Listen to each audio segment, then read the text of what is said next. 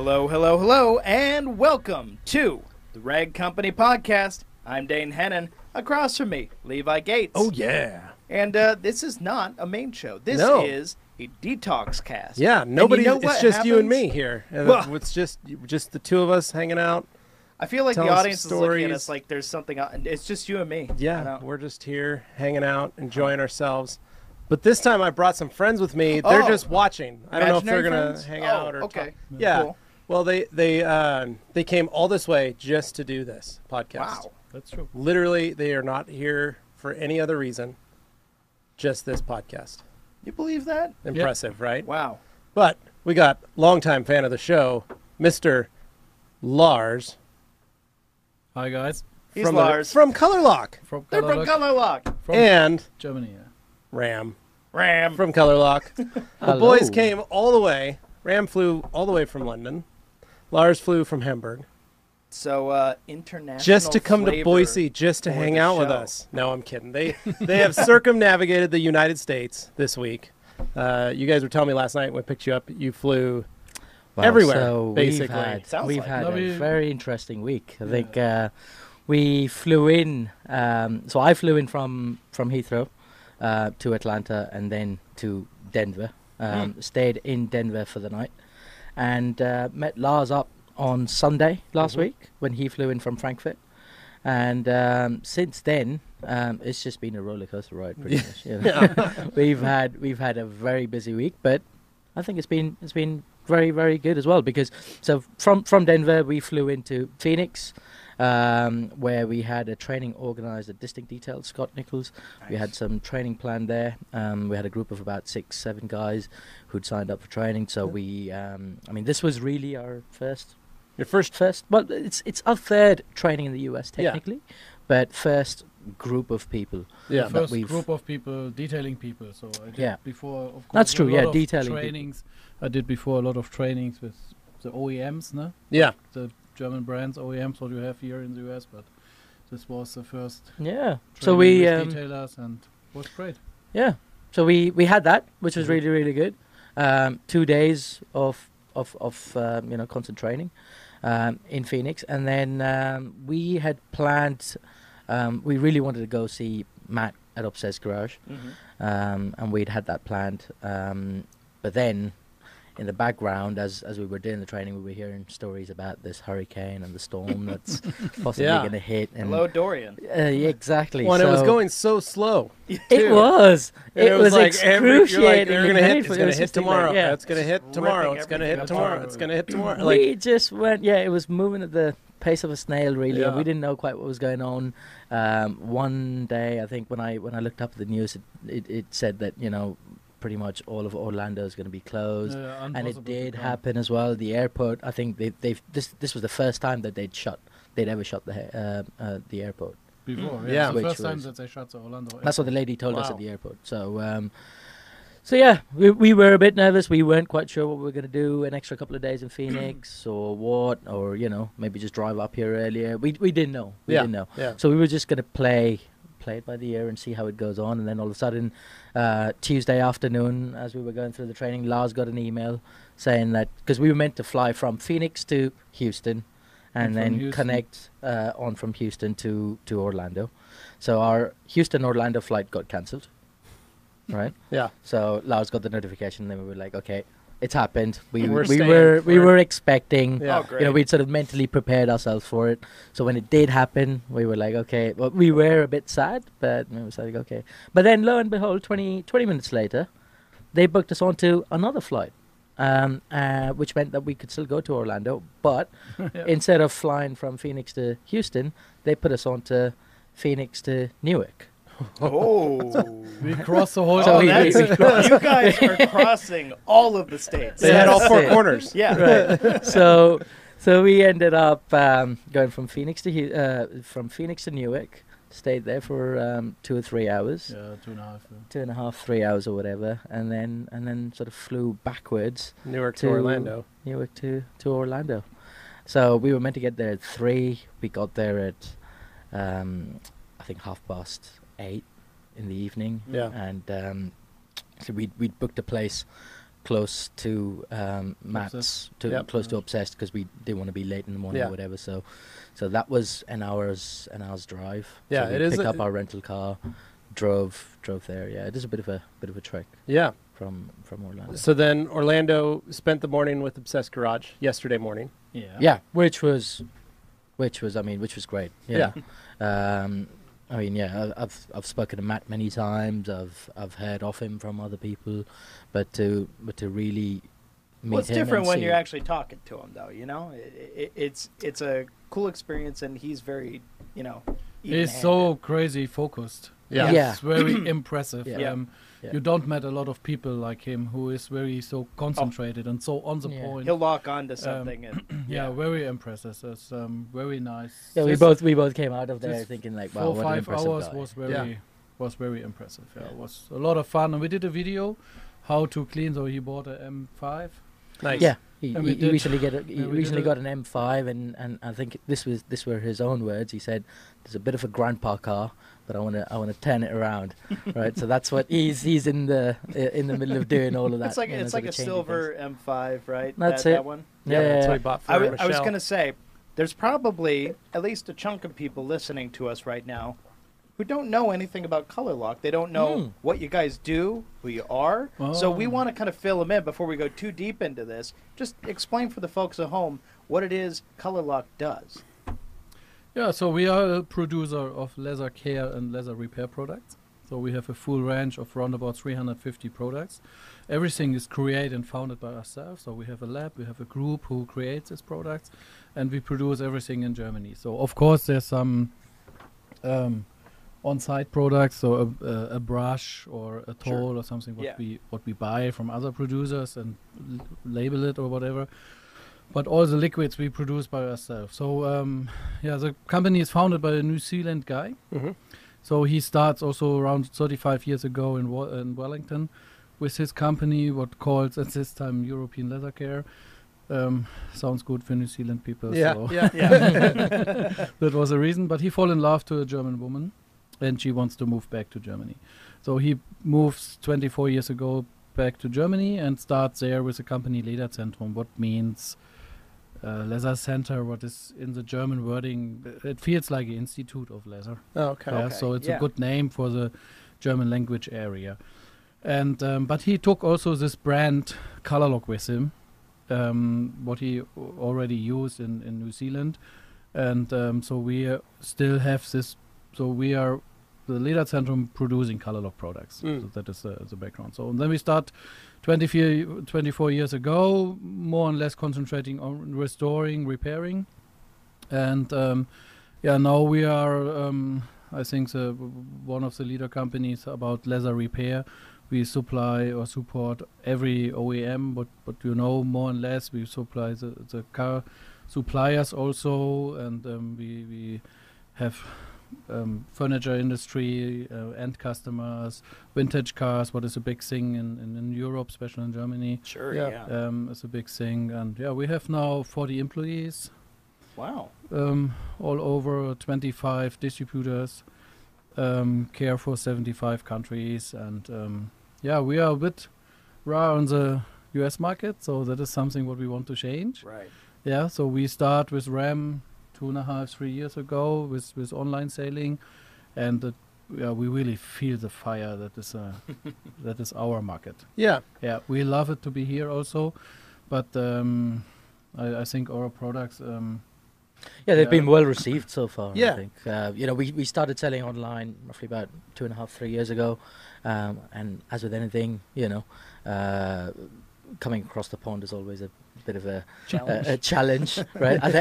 Is it fair to say is that how it is on both sides, or is it more perhaps more for people us coming from- oftentimes mistake popularity in their own country for this is going to be popular everywhere, and they don't realize that you go to a different country, the culture is different.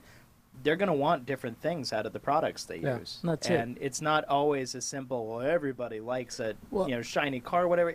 There's nuance to it. And I think a lot of people miss that. Well, and like we were talking at breakfast, there's cultural differences in the automobile anyway. Yeah. And people treat them differently. Yeah. And the appliance versus the toy versus Right. the yeah, and so one thing that we noticed for us when we started going overseas was our packaging.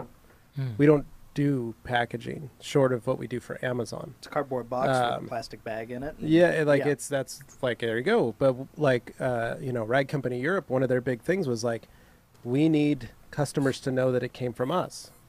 We need a package of some sort for it to go overseas. And for us, we were like, as Americans, we look at it and go, no, that's a waste of money. Yeah. Well, an American looks at it and goes, like, oh, they spent as much on this packaging as they did on producing the actual product. So in their mind, a lot of time, and this isn't all Americans, I'm not trying to paint with a broad brush, but there's a good chunk of the populace here that looks at something and goes, oh, they could have spent, the money they spent on this fancy labeling and all this stuff and making a better product, but instead they chose to split it up. Or other times people are drawn in by packaging and then underwhelmed by the actual product. So it's finding that balance and just knowing your audience. So like but that was one of the things we had to figure out, and something we, thankfully Rag Company Europe figured it out very well. Yeah. And they do a really great job of it. Where us, we package everything nicely, but you buy from ragcompany.com, the team packs it, puts it in a bag.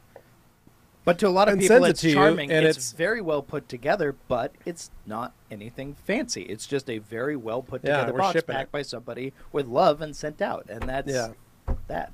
But they wanted something branded. So for us, it was just trying to learn that. And it's just part of, I guess, doing business in this global market is you got to learn that stuff. And so you guys have had a very good, because one of the things that's supported you is, like you said, the OEM stuff. Yeah. Most people don't realize that Colourlock is used in all the major German manufacturers of automobiles. If you're thinking of it, it's probably used there. And a lot of people don't understand is, seats got to go in a car. Yeah. That seat could easily be scratched. Yep.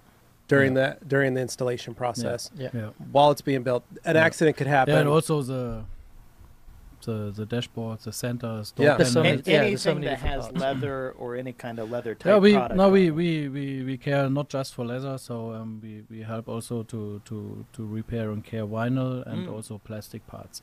And it is more and more common that the dashboard is not covered up with real leather, so you will find TPO, vinyl, or a lot of new synthetic things. I was going to say, you guys do stuff like synthetic suedes, Alcantara type stuff, as well. Yeah, of course, yeah.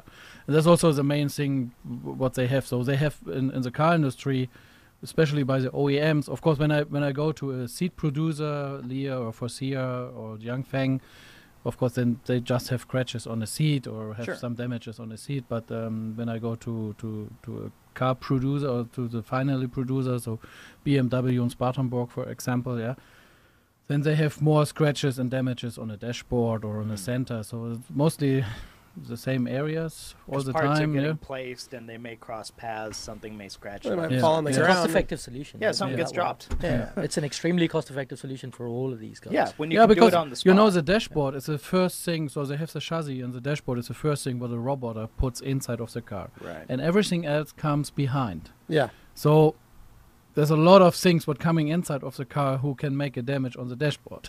Because the center comes, the carpet comes, the roofs comes. Yeah. The seats, everything comes later in the car. So it's a big risk to get a damage on the dashboard.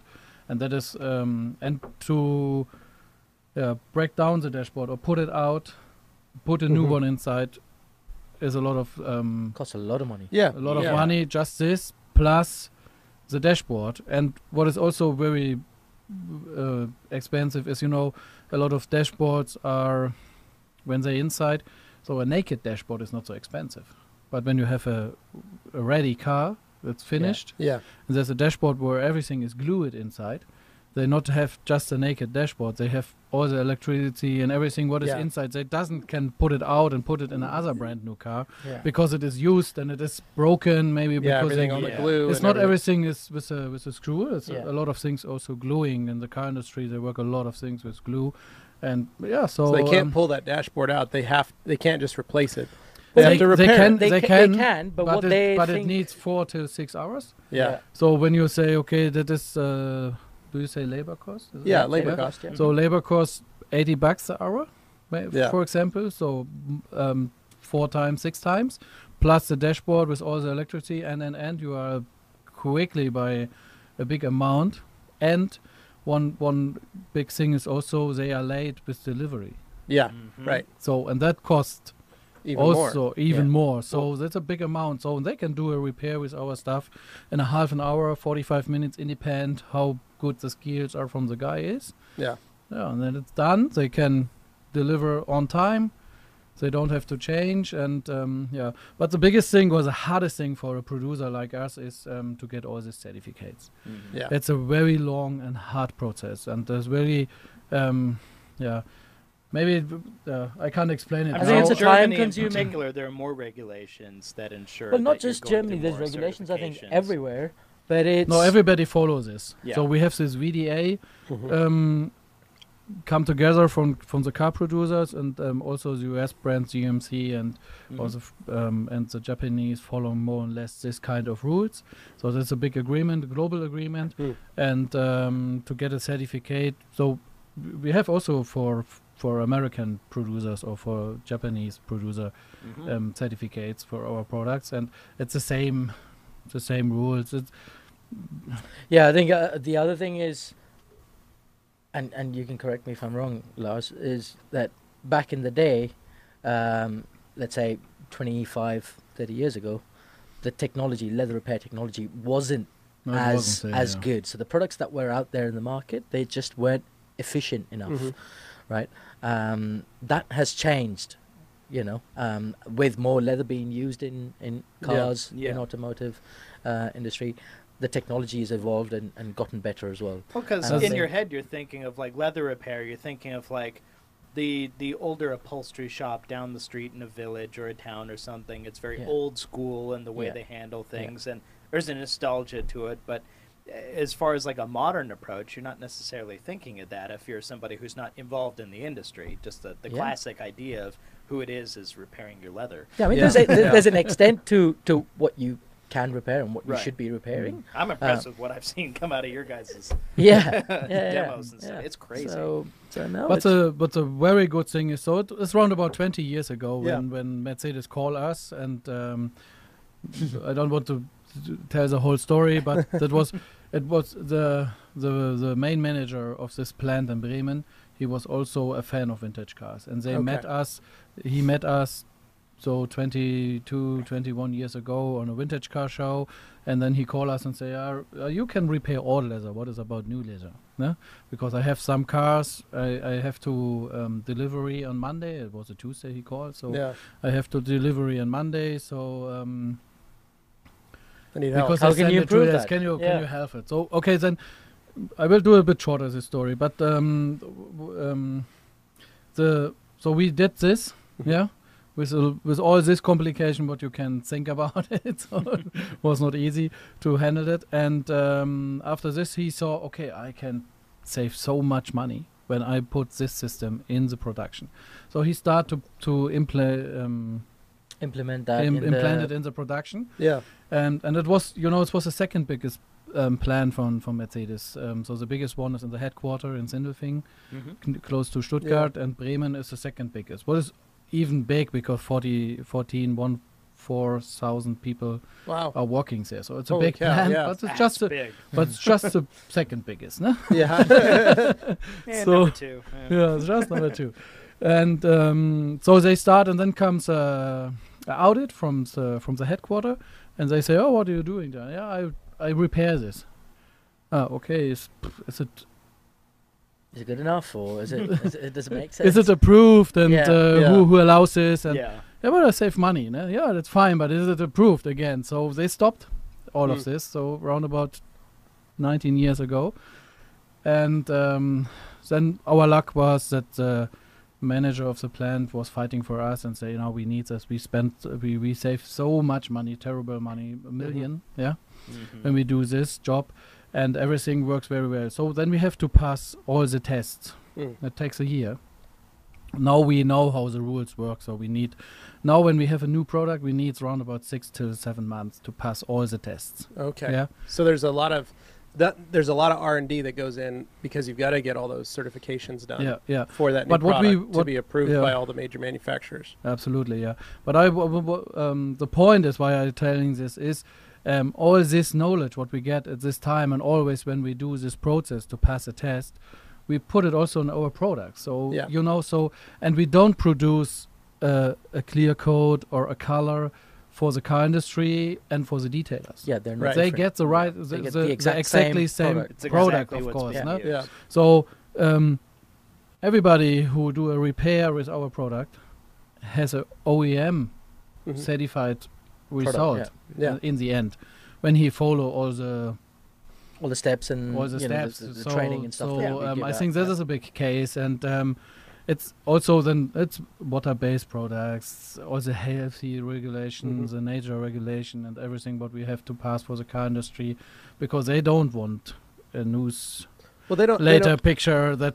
They don't want to. They don't want to use your product, fix it, and then have 6 months down. It's not going to be worth the headaches. I've seen it, and I've seen that. I've had guys that used to come into my shop that would do leather repair, and they would come in, and I'd go, "Hey, I need you to fix this seat and dye it," and then the customer would come back in 3 to 6 months later, and it'd all be worn off. Yeah, and the manufacturers don't want that. That's especially when someone's buying a brand new car. Yeah, absolutely. And they're like, it should be indistinguishable from new. The repair has to be the same like brand new. Yeah. Has to be virtually invisible. In this time, so when it's a used car and the customer come and we say we do a repair and maybe it looks not 100%, we always can say it's a repair, please understand this, and everybody's fine with this.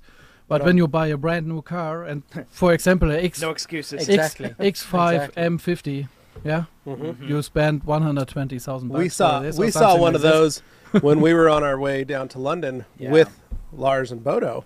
Yeah. And Lars was driving and goes, "Guys, look, there's an X5." He was very the new excited. 540 X5 that you were like, do you guys see that? These things are badass. I remember we pulled in at the convenience store. Yep. But when you buy a car like this and you spend 120 or 150,000 bucks, then you don't want a repair area. Yeah, you're not going to compromise on something like that, right? You're not going to say, "Oh yeah, that's just about okay." No, you want it. You don't want to know. No. Yeah. You know, in fact, I would take offense. Just knowing that it's being fixed, which is why I think they don't want us to talk about it. As detailers, like, we all have that eye. So and we've all seen when new cars are delivered and panels are repainted and the car's brand new with no miles and there's been damage either through transport or like whatever, and these they panels fixed are different them. colors. How does and there are, or there's orange peel in the paint, like horrific orange peel. Orange paint, and it's the same thing on interiors. I've seen cars that have come in that certain companies just did a quick repair. It's like, whoa, that doesn't match. Yeah, this is a brand new car. Holy cow! So I think other people are blinded by that new car. They are. They don't see it. Just that whole experience of like, it's new. It couldn't possibly be, a Harlequin, stitched together Frankenstein of different. But what's cool about your guys' stuff though is that it's seamless. Yeah, that's what's so amazing. Yeah, of course. I mean, flawless. Invisible. I mean, we always say that despite the products and everything that we've got, a lot of it is down to the skill of the person who does it. Of course, pretty much 50-60% is down to the product, but a good chunk of it is down to it's how it's done. It's the same, I'm sure, when it comes to detailing as well. Right? Yeah, the products will get you there, but it's the skill of the person. DA and you could use doing all sorts quote of unquote worse products. It's just going to take you longer or something. If you have the right skill set, that kind of evens the odds in a lot of cases. So with the training and stuff that we provide, it's we encourage people to look at it as an introduction. It's a 2-day intensive training. That's how we structure most of it, but it's still an introduction in many ways. And the biggest thing that most people have to do, or we recommend they do, is if they're serious about doing this and being able to offer this as a service, to go back and practice. Yeah. And practice immediately. Don't leave it, a month before you pick up a seat and do something. Yeah. So hence the trainings you guys are doing and stuff. Well, and what's fun about these guys too is like the trainings are done on junkyard seats. Yeah. So anybody can do this, and you can pick up junkyard seats just as cheap as you can get hoods all day long. Yeah. And a lot of people don't realize there's a lot out there that you can play with, and seriously. Like you said, you can do the training and then go get yourself a junkyard seat, couple of them, and then practice. Yeah. Start working, try and do different things. Most times when we do training, we actually tell people if you can get one for the training, then even better, because then, you can be working on it during the training, and then you've already got something to take back with you and just carry on working on it. Yeah. Yep. So Yeah, and a lot of people don't realize that or don't understand that. And it's the same thing we preach with polishing. Grab a junkyard hood. So much you can do with that. Well, and yeah, and people don't understand that that's what the junkyard's for. I used to go there and find wheels and different wheels and stuff Totally.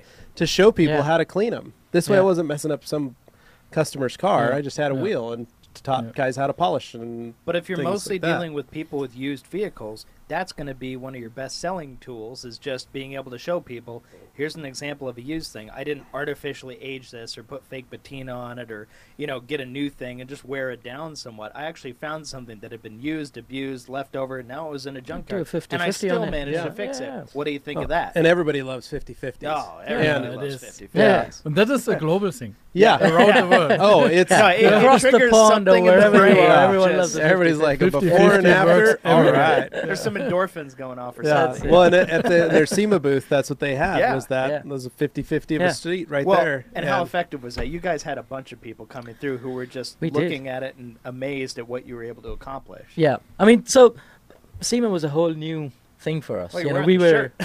shirt. Well, there you are. Yeah. I'm representing Seaman. So no, I think we'd been. I think the first year when I came in, You both we came. both came. Now, one saw you thing, one guys. thing, maybe before. So when Oh, yeah. Yeah. as other people don't travel so much, like we both or I do. Yeah, So I do.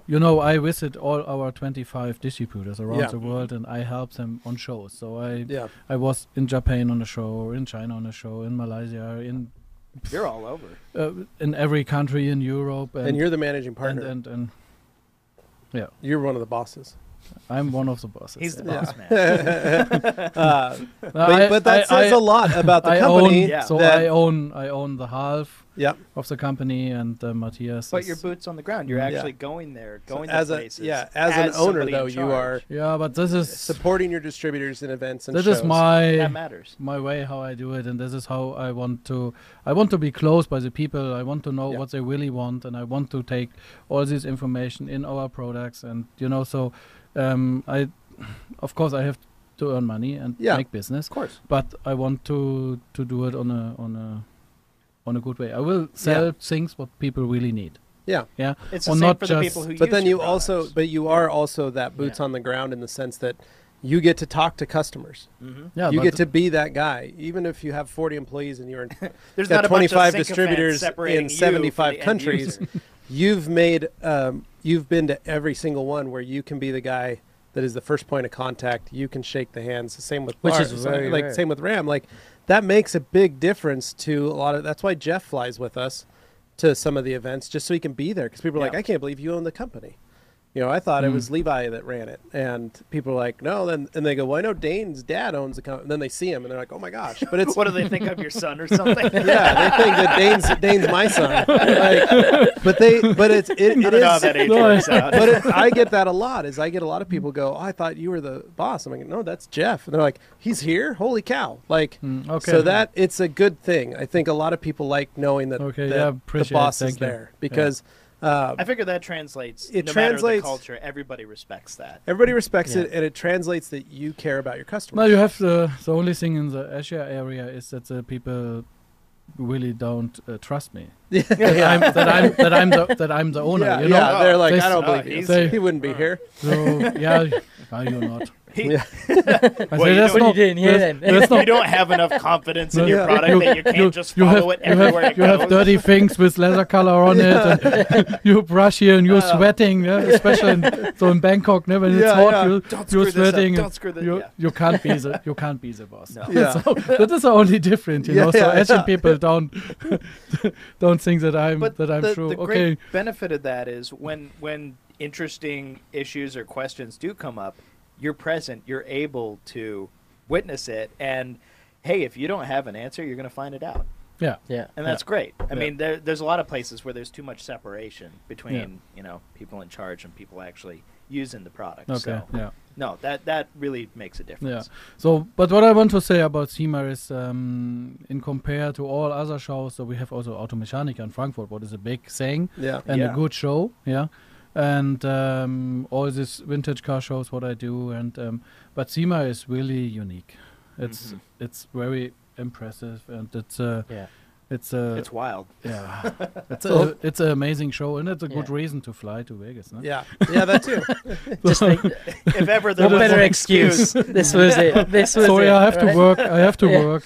Yeah. Oh, A lot of people It's find it just, hard. It's just, no. it's just business. Yeah. No, but it was but what? this It was show- 2 years but ago. this show 3 is years ago, I very- think. This 3 will years be ago? the third. It was 2 years ago. Yeah, 2 years First ago year you when guys stopped by. we just said, look, let's just jump on a plane and let's just check out the show, see what it is. We'd heard so much about it, and we said, okay, this, it doesn't make sense to Yeah.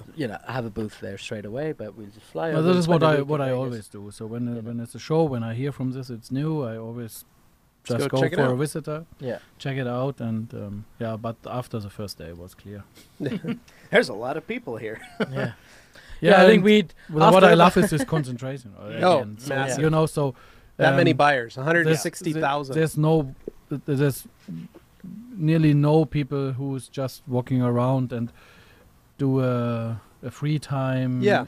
No, it's it's industry very only. it's yeah. But the only people who aren't there to buy something are just media people going around taking pictures or video of the whole stuff, which is, hey, promotion for anybody who happens to end up in the pictures. But otherwise, yeah, it's all people who could be there to buy your product. Yeah. They just don't know Yeah, it they're yet. buyers, and that's the most Yeah. amazing thing is Yeah. that everybody there needs a product, Yeah. regardless. Yeah, yeah. They need something. Yeah, Yeah. but the scale at which which the whole thing Yeah. happens. It's 160,000 badges That's that a are lot. vetted buyer badges. which But the is funny thing crazy. was the first year when we were walking around, I think we did day one and we did day two, and we were just walking, right? We were just taking it How all far in. did and you we make it? We did, and we thought, I think we've seen it all. Yeah, no, there's not much. After No. 2 Not days, much else after about 2 days. yeah. And then on day and towards the end of day two, we were like, okay, I think we've just got that one hole more to do, which we can do tomorrow, and we've got 2 more days left, so we can do the whole thing again. And then we came in on the third day, and then all of a sudden we entered this other area that we'd never even explored. And that led There us was to. another hole, another Yeah. level, And then I a called- tent, a free area. And then I called Levi and was like, "Where are you?" And he said, "Oh, we're at the tent at the back." I said, "Tent? What tent are you talking about?" And then that's when this whole Here's new we another, got like, introduced to this whole 500 new booths area. over Exactly, here. exactly. So that was just overwhelming for us. But at the end of that trip, we booked the booth for the following year at SEMA at Vegas Airport before we jumped on the plane. Yeah. Smart. Right, so we just got Yeah, a- right got when a- they make got a- them available, Got it a coffee was- each, exactly right. So we just went and did it straight away. Yeah. That's how clear it was. Yep. for And then us. Yeah. last year, that was your guys' first year. Yep. And fun, they got to book their booth. They put their booth right behind ours. Yeah. Which that was cool. super awesome because Ram and I struck up a friendship. Lars and I struck up a friendship with that. And then I went over to Waxstock with your dad that last year. Yeah. So we got to hang out with Ram again Mhm. and see him. And then then we got to spend SEMA together, Yeah. which was Yeah. awesome. Was We had a awesome, blast absolutely. with Bodo and Yeah. Yolka and the 4 of us. It was just great. And then, or the 4 of you guys with us was awesome. We I had a was saying, blast. there was a lot of us. There was a lot of us, but it was just super fun to have you guys there for that whole week and be able to spend that week with you guys. And then Same for us. Yeah. Same for us. us. I mean, absolutely. and then November we ended it, and then it was first week of February. We were all in Atlanta together for the Serum Summit. Yeah. And that was even more fun. And we were like, "Oh my gosh, yes, Ram's here!" Like, and then Lars is coming. Yeah, like No, seriously, if So- you meet these guys are cool. they're They are super fun. just fun to talk. Yeah. Oh, And then thanks. Oh my so god. it was great. It's hard to spend- be humble with all this praise that you're Well, showering on us. people don't like. I was You're You're thinking. making you it guys. very, I was very hard. thinking about I'm it. gonna I walk was out of that just- room with my chest. I was just thinking about. Yeah, So I yeah. can do Hey, wait, Yeah, we'll start signing autographs for everyone. There you go. No, but I was thinking about it last night, and I was telling my wife this. Like, I love, like, one of the things I love about my job is the fact that I get to meet folks like yourselves. But not only that, but you get to be my friends, Fantastic. and yeah. we get to be friends, Same and here. then we get to go on trips together. Yeah. And that's what's so wild. Like, we all got to experience Atlanta together in the Serum Summit, Yeah. which was super fun. Which We was got great, to yeah. experience Vegas together, and then then we went to the UK, and we went to Hang out Waxstock. there. we hung out there, and then Lars and Bodo drove us back down to London. And then we all went and did London touristy stuff that night together. And Ram was there on a phone. He wasn't physically present, but he was there on a video phone. Then the next day, let's not share details of that, shall we? We got donuts. Yeah, that's it. We got let's donuts. put it that way. We got donuts that night. I called Lars on his phone. You know, we were chatting, and then he couldn't pick up, and then he did a video call. Yeah. And by this time, I was in my bed because I'd had a long 2 days. Yeah. You know, and then all of a sudden, it's like 10 of you around there, part of the call, hey. me lying. In my bed. Well, We're like, we're eating donuts, we're wandering around London. Yeah. What are you doing? It's Sleeping. like, I was going to go to But sleep. then it was great because then the next day we all got to go have lunch in your neighborhood. Yeah.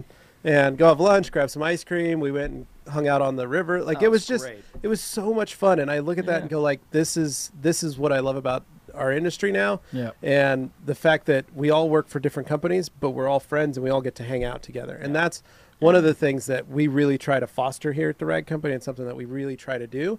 And I'm super excited because this year again, Colourlock is next to us at SEMA, and we get to spend another week together for that. And then we're also happy that it works. Because and then the two of get you the said, booths and SEMA on this place where you want. And this is a fun thing. I'm sure you guys heard this on the other podcasts. But Ram and Lars are staying 5 doors down from my house. How did that happen? Lars told me, hey, we're coming to Boise. We're going to spend a couple days with you. I was like, perfect. That sounds great.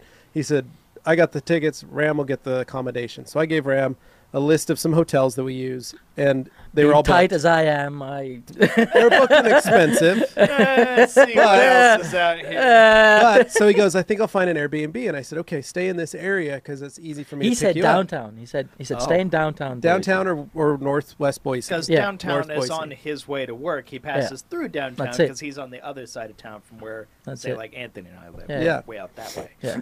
So it was. I think it was one of the afternoons when I was trying to book an Airbnb, and everything that was coming up in downtown just didn't look quite right, or it just didn't feel right. And then all of a sudden I came across this nice beautiful place, but it was just southeast Boise, and I was thinking, okay, I'm not too sure, but then I checked, it's only a 10-minute drive, so I said fine, I'll book shouldn't it. be a Boise's problem. not that big. Exactly.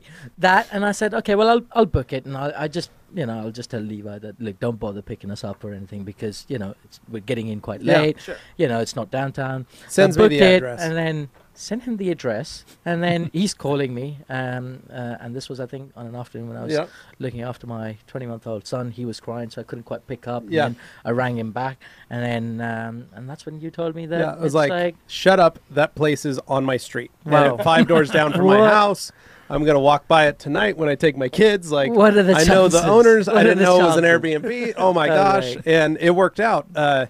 And it's perfect. So last night I went and picked him up from the airport and just drove back to my house. But I drove down the street a little bit, dropped him off, and then drove back up to my house. And it was fine. Then this morning, drove down, picked him up. It was perfect. Yeah. So, but the only problem was we had a horrific storm last night that broke a number of trees in our neighborhood. A number of them knocked the power out. So when I dropped them off, their Airbnb, Ann came out, the lady that owns the house, and said, sorry guys, the power's out. Oh. Yeah. So they had flashlights Oh. in the bathroom. And Little and I did was you like, know that your Airbnb would actually be camping. Exactly. Glamping. They said- Glamping. That's yeah, what they it's call it. technically glamping. They said the That's what it beds is. are Glamorous comfortable. camping. The shower had great pressure. So It was just very cold. tonight it should have the power should be hooked back up. Yeah. So that'll Bless be her, good. she's- I got the rain. I she's didn't get really like nice, though. apparently a heavy storm. It was just kind of All the trees really? at Timberline are Wow. broken in half. Jeez. Okay. There was I a didn't tree get down any there, of that. yeah. There was a it was tree. very- There was a pine tree down in an Completely, apartment complex Yeah. on Boise Well, Avenue. okay. I got a big tree And in a- my backyard that always makes me A nervous. big one, but- about as around as wide as this table. Huh. Yeah. So Wow. it was a big Okay. storm hit us last night, and so. Well, but it glad was you guys fun. are okay. So they made it, but it's awesome. So to have these guys here has been Just a bit a dark. long time coming to have you guys here. Yeah. So we're excited Yeah. to have you here, and we're gonna do some stuff today. Boise But Fried Company, maybe. we might do some Boise Fry Company. Okay. We'll probably do the tavern tonight Ooh. for dinner, Nice. in Bound Crossing, and then. But we're gonna do some videos. We're gonna have some fun. Yeah. It's just Yeah. it's one of those things. Like I love having you guys here. I like bringing people over to do this. I love that you guys are just in town and thought of us. That was sweet of you. Not in town, but in the country. We couldn't have traveled so much and not we're in not your come to country, Boise. so we just thought we'd swing by. You know? Yeah. That's it. We appreciate it. So, what's the next plan for the year? Obviously, SEMA. Yeah. For Colourlock, for the U.S., what is the plan? So I think one of the first things was something that we did earlier this year was we incorporated an entity here in the US. Right, that was step one. Step two is to look at a warehousing facility here in the US, so that we can make all our products available, because a majority of them are available at the moment, but there's still a small part of our catalog which I think will do well here. That isn't available purely due to shipping constraints and stuff like that. Yeah, they're all like aerosol products, etc. So we need to solve that, and then it's just going to be, we've got customers here already, as Lars said. We've got a lot of OEM customers, but we just want to be here, look after them, be available for them, and obviously look at growing and make it bigger. So we're looking for a place, and with office and all of this, and employ people or hire people, so we say it now. And we have some ideas of where we're going to be or where we'd like to be. Nice. So and then more trainings this next year for 2020. More trainings. And what we do for SEMA is that we will offer directly dates on SEMA. Where the people can sign up on SEMA for trainings, for various training parts of the country. Across the country, close after SEMA also. So we've made some interesting connections with people over the last year and a half. So the guys in Eric and G-Technic in Atlanta. In Atlanta, you guys here, Phoenix, Scott down in Phoenix, and a few other guys that we're speaking to as well. So we've got quite a few locations in various different parts of the country, nicely spread out. That gives us good coverage, and we're hoping to just come up with dates before SEMA, have some brochures, have it all panned out, so that, because one of the big things that we got last year in SEMA was the sheer number of inquiries that we got for training. Like, when are you going to do? When's the next training? When's the next training? So we thought, now that we've had that experience, we don't want to go back to SEMA without having those dates sort of in the diary, right? So if we can have that, then we can just give out flyers to people and say, look, come it's to our there. trainings. Here they are. This many spaces. Book yourself on. And we will do mobile tech also. Nice. In Orlando. Great. In Orlando. So and I know that there's definitely, say, like the German OEMs. There are definitely those who are producing here in the U.S. as well. That's so we're doing that obviously already. That's a draw too. So BMW in Spartanburg and Volvo in also South Carolina, close on the sea. Charleston. And then BMW is here, who produce the Atlas. And what is not available in Europe for? Sure. VW. Oh yeah, VW. The VW Atlas. But this model Atlas is you can't buy it in Germany. Well, right. You guys VW Atlas. Isn't it a BMW X7s as well? Yeah, I was gonna say the. We call it you Atlas guys still have is the a. Touareg where you are. Yeah, but the Touareg Touareg is a bit smaller. It is. The Atlas, smaller. I think, is rebadged in the UK as the Skoda Everest. Which one? I think the Atlas. The Atlas. Oh. John Hull sent me a picture of one. He goes, "Have you ever seen one of these?" And I said, "Yeah, it's a Volkswagen Atlas." Well, that's interesting because Ford makes an Everest. But this is called this. It's like this. But it's a Skoda. Something like that. Yeah. Okay. So we don't get this is Skodas a Kodiak, or a Kodiak. That's what. This is a no. The Atlas is bigger. Yeah, but the Atlas is bigger. But Somebody in the comments is screaming right now. My wife have a Skoda Kodiak. So nice. it's not so big like a. The Atlas like the Atlas, really? It's more like a. That's a very misleading what name. You say Kodiak. I'm picturing a large mid-size vehicle. SUV. But the shape or the body, how it looks like, is a bit more similar like this. Okay. But the new Touareg, they get a facelift also. He's coming closer to an American style. So Interesting. From how it looks like. like. So the Touareg comes closer to the Atlas. Okay. And but the Atlas is still a bit, for my feeling, I don't know really the number. Maybe they have this exactly same size, no? Yeah. But it certainly didn't look like. It seems bigger. It doesn't. But it seems bigger for me. But that was always kind of one of those interesting things, like we talked about earlier, where you kind of have to adapt to the culture of the country that you're moving into in terms of the products you offer and stuff. Volkswagen had to do that because they stopped selling, like, the Touareg because it just wasn't selling. People didn't want to spend that kind of money on a Volkswagen at that point in time. Yeah. But now, okay, they got some flack, like when they changed the Jetta up a little bit and they cheaped it and Americanized it. Well, the people that you're staying with, got upset. They haven't You asked. said it, not us. Oh, Hey, they I have said it. it. I said it. I'm a car she's nerd, German. so I will German, used to that. But at the same time, like, people who like Volkswagen here are extremely passionate about it, for the most part. And it's always interesting to see the moves that, say, foreign manufacturers from the U.S., foreign to us, the adaptations they make to, play in our market. It's just always interesting. So the Atlas was, a newer one that came out, and that was like, well, that's a big SUV, but that's not anywhere else. So it's just interesting to see. Okay, the American audience wants 3-row SUVs. Here you go. And I think they're doing well. So no, those are clients that we already look after, but I think it's just a case of we do also a bit, and we sell our products also to the aviation. Yeah. So Lufthansa Technik is one good partner from us. Yeah, all the airlines in their leather as well. And and also that's a lot of seats. Also we and also we have the American airlines who buy our products and do maintaining and mostly, so cleaning and a little bit touch up with the leather fresh. So we have a DIY product where you can refresh areas when the color is faded, or you say so that's something that we offer as well. So we've got obviously the training that we've been talking about. That's for professional customers, but we've got a DIY range as well. So something for end users, so people who can just buy the product and just want to restore their own car. So they just can for and themselves. they Just for don't themselves, need, they're not looking at equipment. They don't need a spray gun or airbrush and a compressor. It's a lot something more like this, easier for them to do. Right. And I think if anyone's out there, we offer a service where you just email us the chassis number, send us some photos, and we'll tell you. But this kind of products to know what sell products also. you need, etc. There's awesome. always demand for those kinds of products because people, generally speaking, are holding onto their vehicles longer these days. So, you're going to run into more wears and tears and stuff when you do that. And if you can make it look newer, make it look better, why wouldn't you? Yeah. No, that's rad. I'm excited just to see. One, I think my favorite thing was I like learning about stuff. It's the easiest way to describe it. So Lars and I were hanging out at the Moxie in London at our hotel when we were waiting for John and his wife and Dave to show up, and we were just sitting on the couch talking. You and Anthony were playing some ping pong. Oh yeah. And we started talking about leather, and I was learning stuff from Lars that in my 25 years of detailing I didn't even know. And that was just from us having a conversation.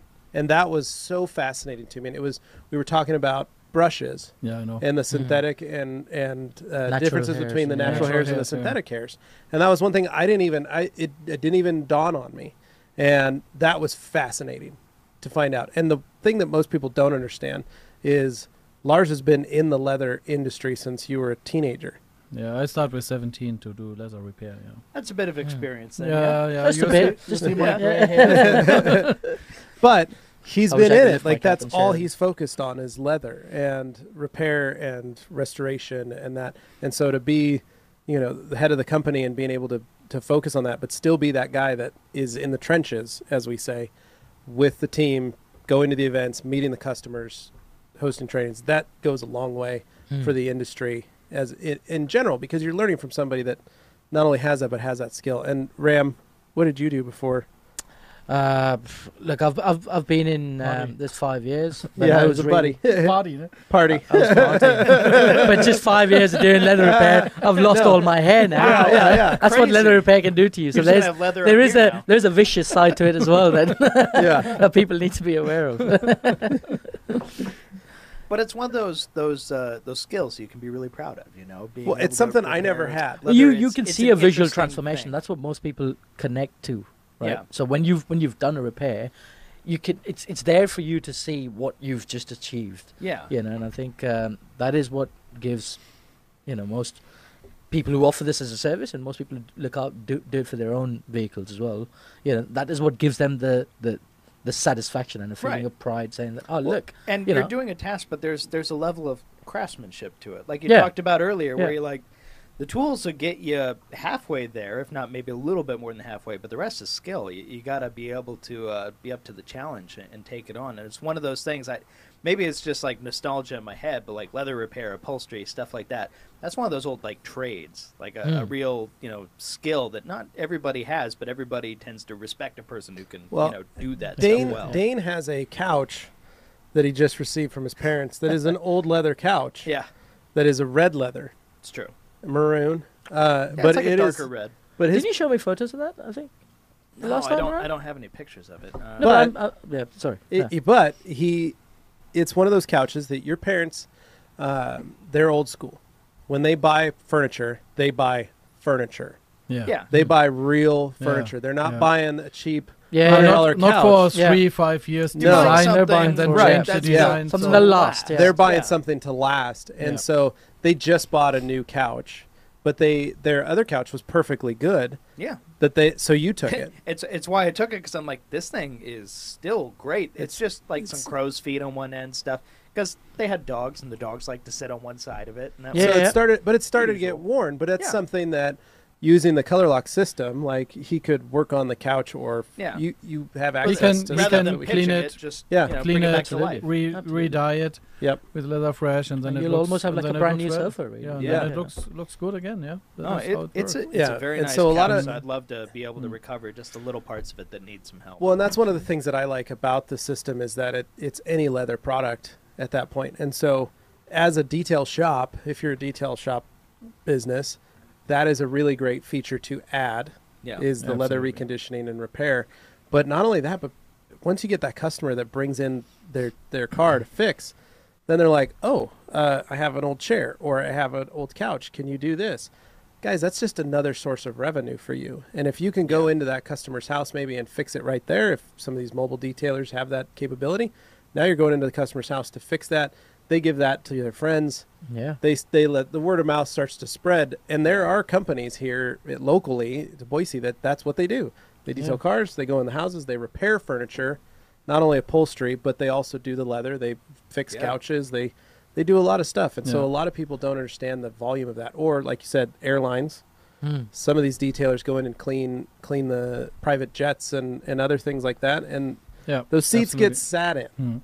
So what I think for detailer shops, what I see around the global is a good thing is you get this car from a customer for maybe cleaning and bit detailing. So you spend, or you have this car for 6 hours, and you get one price amount of money for this. That.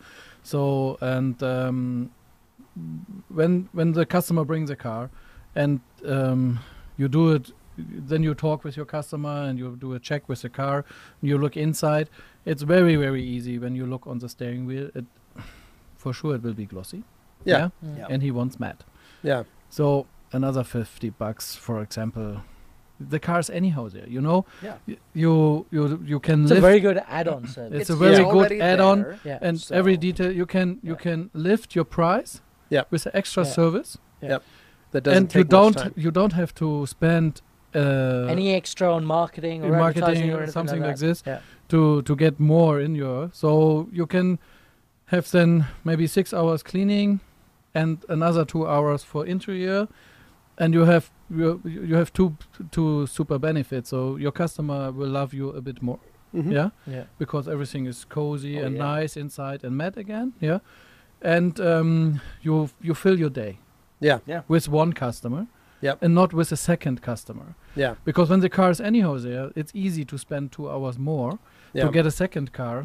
To fit in this 2 hours is difficult. And the biggest thing is a lot of other details. Something that we're seeing in the UK is a lot of our detailing customers who've undergone our training are actually picking up newer clients through the leather repair service. And then converting them into their detailing customers. That's awesome. Right? Because, for instance, someone like someone who would offer this service, all of a sudden, because we offer a lot of guys, they can come and help and support them, help and support us at a lot of classic car shows that we go to.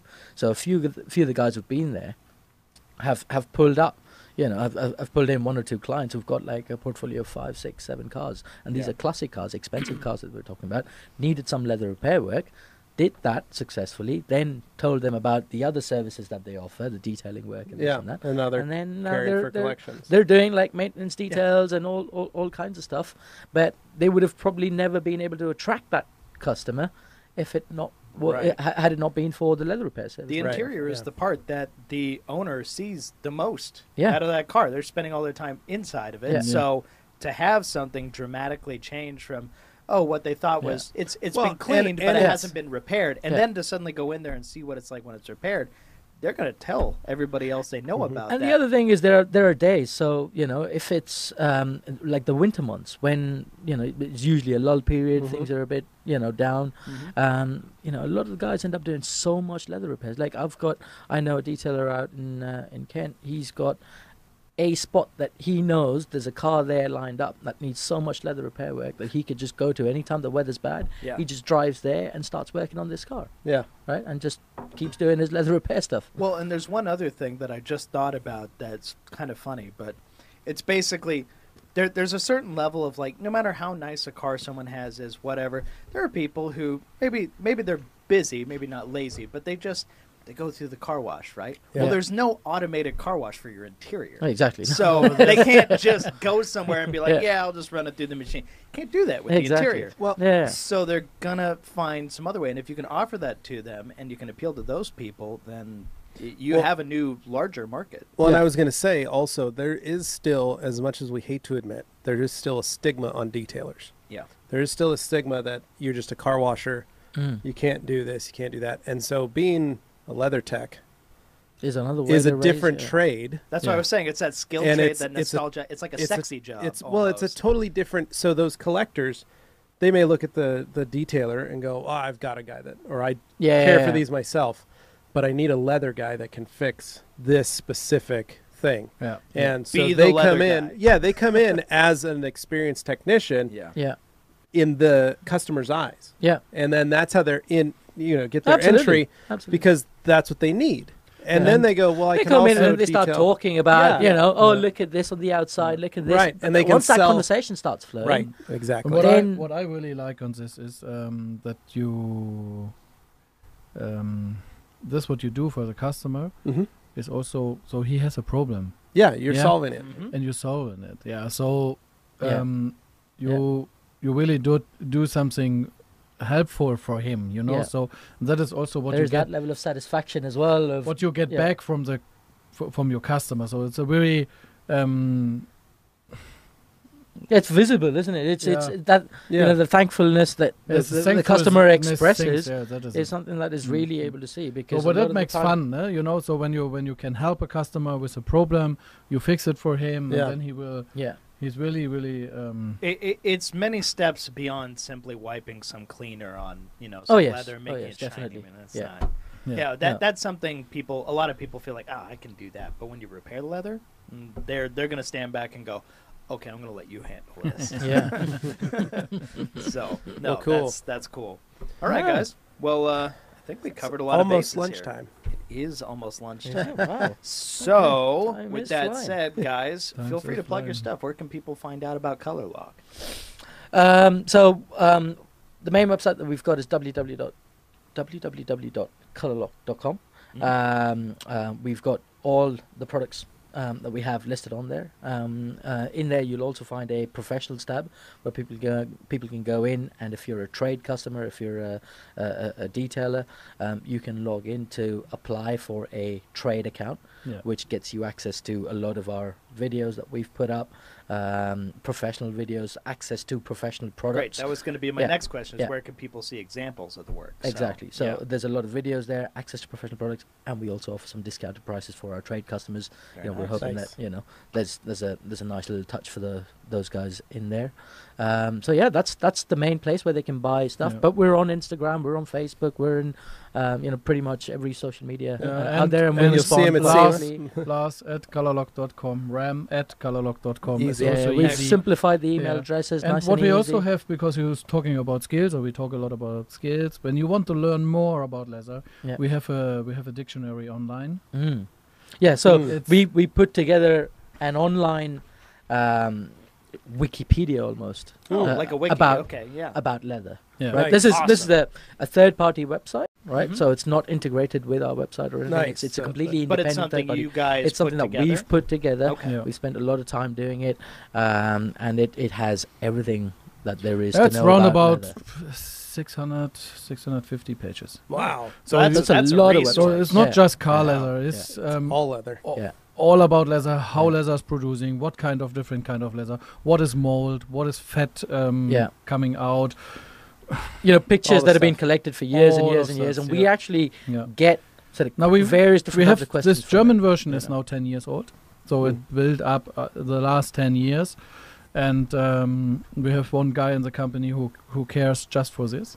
The Nice. last Wow. 10 years. Yeah. So curates it. he reads all newspapers, all magazines, has contact to all the tanneries around the world, pick up all the information, and also we have a system that all these pictures, what is maybe interesting for this, what we get by email or whatever, it goes through to him. We ask customers, can we use it for the website? Yeah, you can use it. And so it's really packed on information. So when you want to go where When you want to deep, dive down that rabbit hole about leather care, No. that's where no, you but go. our slogan in German is "Wir verstehen Leder," what means we understood leather. What is sounding in the German language, we are happy when somebody asks us and we can share. Yeah. And that is also really one main thing from us.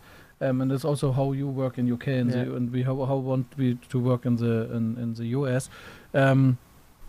We will give all the information and everything what coming together on our place because we get all the OEMs, aviation, furniture, fashion, shoes, producer. Also, we have sometimes people who produce just phone cases. Yeah. Yeah. And they have some problems in the Wallets. Chinese production or whatever. yeah. Yeah? So a lot of different kind of, Yeah. and also all this crazy leathers what we have. So We got like fish all and this elephant and exotic leathers. exotic leathers, Right? so- We have Yeah. everything. I mean, This is I mean a there cow was that lives there was underwater. there was an email Yeah. that we received roughly about a month ago where someone had a footstool made out of an actual physical elephant leg. Oh my gosh. All right. I mean, gross to a certain degree for some people. I can completely understand that.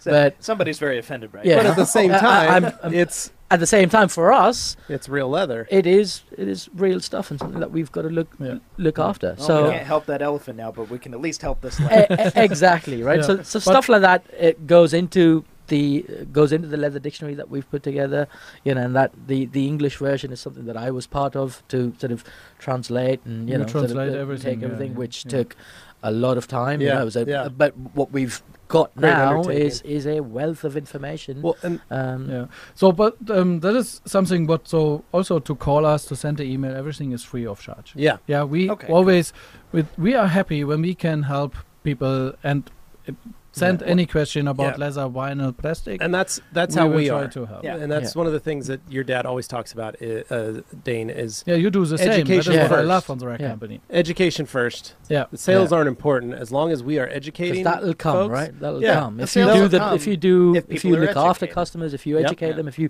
share your knowledge, Yeah. all of the other things become a byproduct, and they just come Yeah. eventually. You, Yep. you may not get everyone, but you'll also get people when those educated people speak to other people and Exactly. educate them, Yeah. and it just perpetuates. And next thing you know, you have people who've never spoken to you before, but they go, I've heard about this. Can you explain a little bit more? And then it's a chance to Yeah. educate some more. Yeah. So Yeah. it's Yeah. really And I've great it seen, comes back around. yeah, and I we both do it as well as all the guys in the company. So I've seen Lars reply to messages on Facebook and Instagram late at night. I do the same. Yeah. And we just that's something that we really have made it a part of ourselves. And Yeah. something that we're Yeah. looking Yeah, to but do this is more something of. what really makes fun. Yeah. Yeah. Yeah, Yeah. It's really, it's not feeling like work. Right. So Yeah. it is just a good thing and Well, and makes fun, and it's always that what I hope that I can get from companies, companies, when I'm yeah, a when customer. you're exactly. involved. Yeah. Yeah. So and Yeah, we joke because my wife's like, "What are you doing?" And I said, "I'm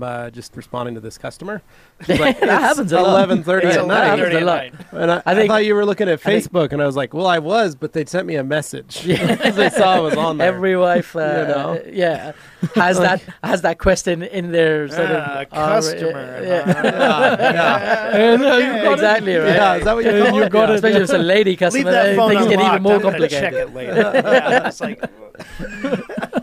But yeah, no, that's we all, like, most people don't realize, but we're all technically still on the clock 24 hours a day. Yeah. That's Like, that's what it works. Dane sends us stuff from Reddit at 1 a.m. when he's still awake, and he's like, "Did you guys see this customer? Need you to reply to him." I was like, I'm up late. No, I didn't. I'm asleep, and now I'm awake. They know if I don't send it as soon as I see it, I might forget it. Yeah. My Funny dad enough, might that have happens to me. comment. That happens to me as well.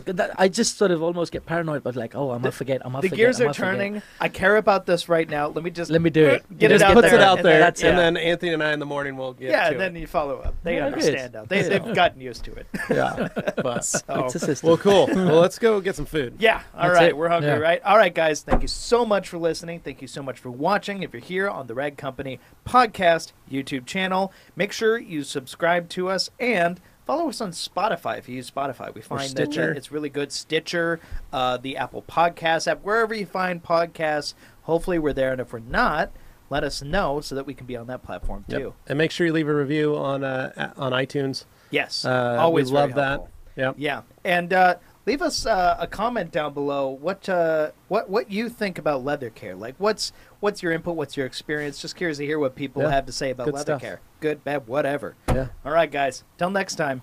Adios. See ya. Yeah. Thank you.